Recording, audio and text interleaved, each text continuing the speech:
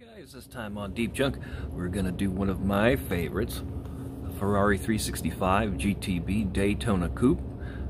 I think it's just one of the best looking cars ever, and I'll explain a little bit more later, but we've had this one since new, and it's time to pull out all the stops and give it a ton of detail. Well, let's get at it. Ferrari apart, we've got, I'm impressed, a very nice interior. Detail on the seats and the dash switches and stuff, very nice, very nice. The metal base, could not be happier with that. Diff detail, the exhaust. They did paint the front and rear, you can call them a gravel guard or a valance, whatever, under the bumpers. Not a great job, but it certainly looks better than Bear's Amex, so that is nice. One nice thing that they, and the body, I don't see, of course, what you don't see through the thick red paint. I've had the car since new, so it's not busted up or anything. Clear glass. So we'll see what it looks like after stripper. Ready are. Ferrari's looking pretty good, really. All things considered. We've got the general cleanup around the windows. The biggest thing was on the quarter panel back here. We've got casting line that runs down there that'll need smoothed out, and the same on this side.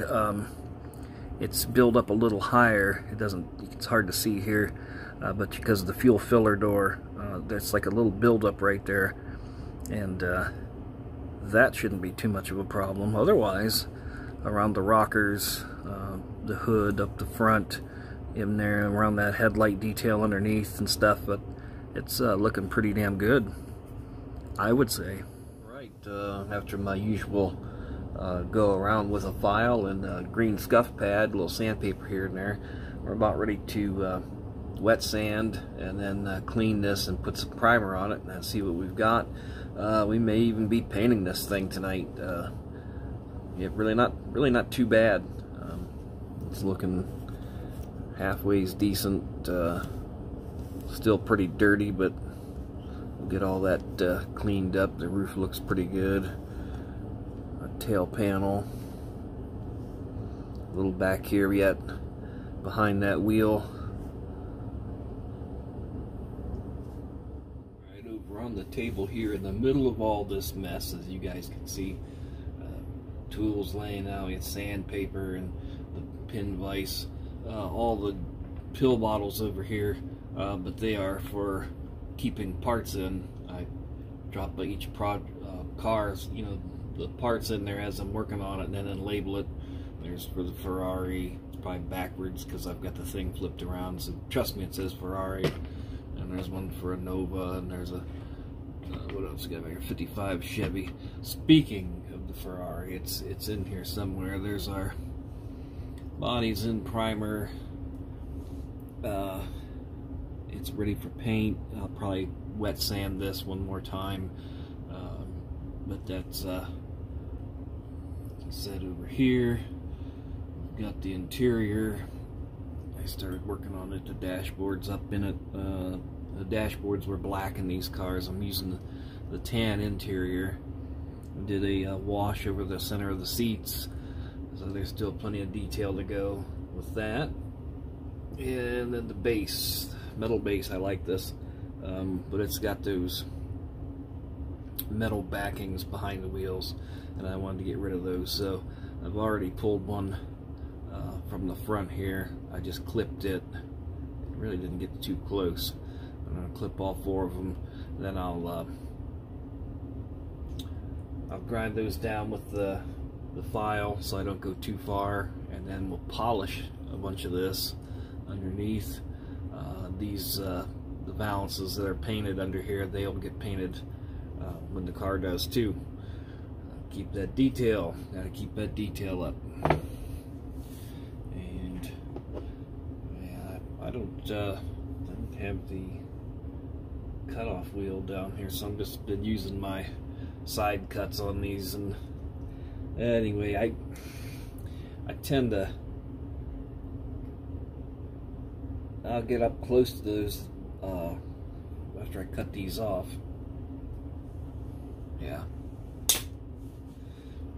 With the file, and I'll do it by hand, and then that way I get a cutoff wheel in my hand. I sometimes tend to go too far on things, and then sometimes there's just no turning back, guys, once you go too far. It's kind of like when something slips out of your mouth and your lady friend hears it. You go, whoopsie daisy. What I meant to say was, my, you look lovely today.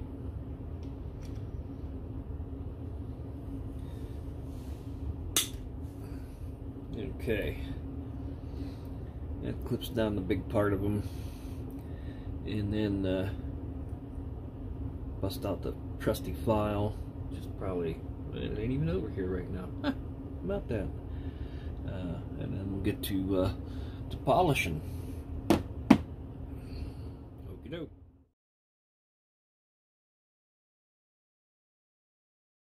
Alright, we did get the Ferrari painted. Guys, this is not the color that I was wanting. This is not what I was after. But in light of things that are going on, the place that I buy paint from, I will mix automotive colors to get stock colors, you know, factory colors. What I wanted to do this Ferrari in was a very bright red, torch red, namely from a right around the 90, I don't know, 90s, early 90s C4 Corvette was in torch red. They used torch red on the Lumina Eurosport, or yeah, Lumina Eurosport had torch red on it, so a very bright red. But like I said, in light of things that are going on, the place that I deal with, he is closed temporarily. I have no idea how long he's going to be closed, so I grabbed what I had. I had this in a red oxide primer, which darkened this color up some more. We've seen the color before, but it's been painted. Turn signals are done. The front, the grille is done under here, and you can see the flip-up headlights. They're done. Little vents behind the windows. There's our turn signal, brake light. Like a little chrome piece above the license plate there. The bottom, the front and rear valance, those were painted up also. There's the front. A little polishing on these mufflers. We'll get this a little bit more done. So the Ferrari is coming along. I hated that I couldn't get the color, but there's just nothing that can be done. Can't get mad at anybody. Alright, we got the three major pieces ready to go back together in our Ferrari. Interior tub is done and detailed up, looking pretty good. The base, we've got our valances back and front painted, mufflers are polished up, cleaned up underneath. Got our tires and wheels on. They are glued into the base. A little super glue action with some baking soda there. Almost couldn't think of what I wanted to say, which I do that all the time. Body's ready to go. The glass is installed. We're ready to put this one together. See you for the final reveal. Alrighty, guys, the Ferrari is all finished up here. This car, I've got a few of the models around in red and in yellow, and I always loved this Ferrari 365 GTB4 or Daytona, if you will, Daytona Coupe, Daytona Spider. I wouldn't call it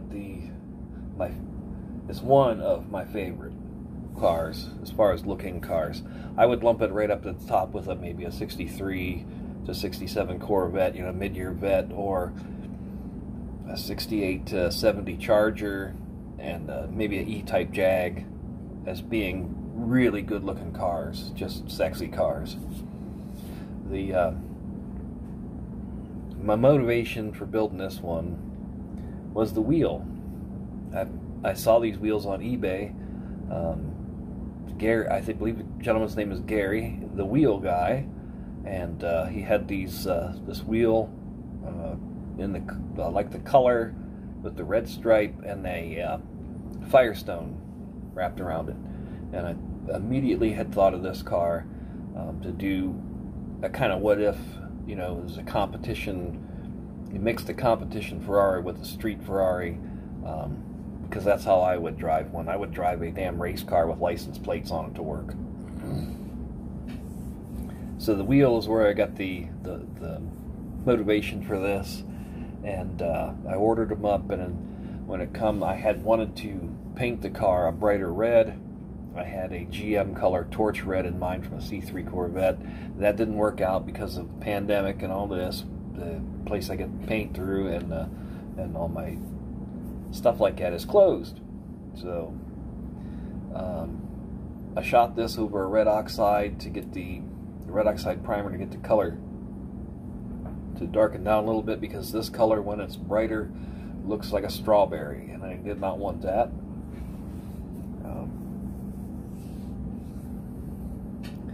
Up around front, the place would never could see much up in there. There's detail when the car's apart with the headlights when they're folded down, and I cannot see that up in there.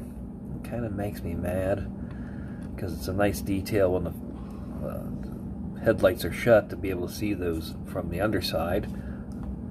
The grill's black in there like it should be. We've done our turn signals. Not a whole lot of detail on the outside of the car. The vents behind the quarter glass.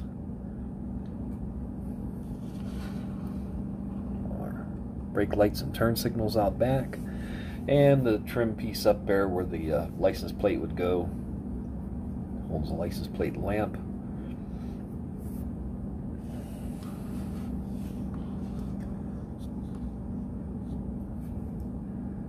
Side view from there, same as the other side, and up underneath, just cleaned it up and polished it up a little bit.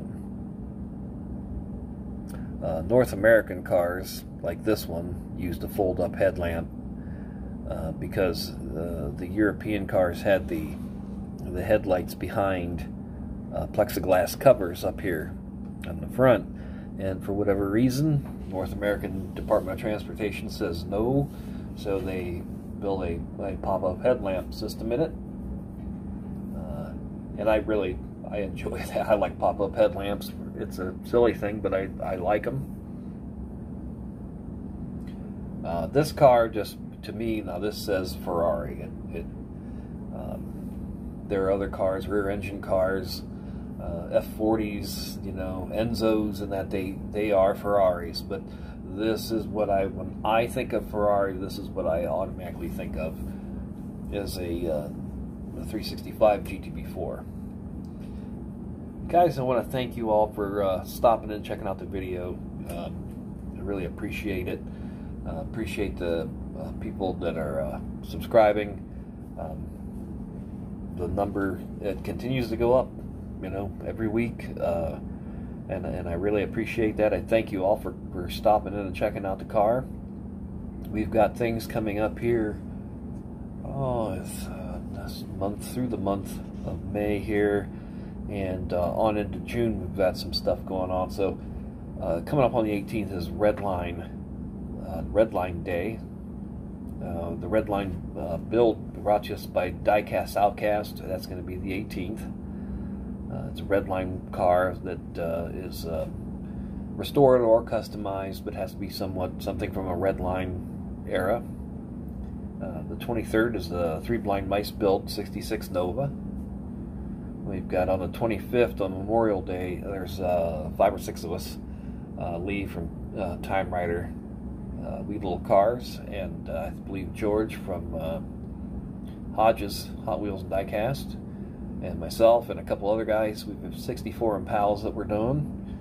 And then on into June, on the 13th, we've got, again, the 3 Blind Mice build is, they're going to have a special 50s build, so look for gassers and street rods and the such. Maybe some lead sleds thrown in there. Guys, this one, as much as I'd like to keep, I'm going to throw this one up on eBay. My wife's seller, 17 Stacy, as always. I just can't fall in love with them. The money does go back in the channel, and believe me, I don't make any money at this. even with the ads on here. My channel is small. It's never going to make any money at all. And I'm not going to go to the viewers for it. It's something that when I sell these, it's because now I'm offering something tangible. If you wish, you can go over and check the car out on eBay. You can bid on it. You can buy it, and that way you know when you're spending money, you're actually getting something in your hands. I feel better that way.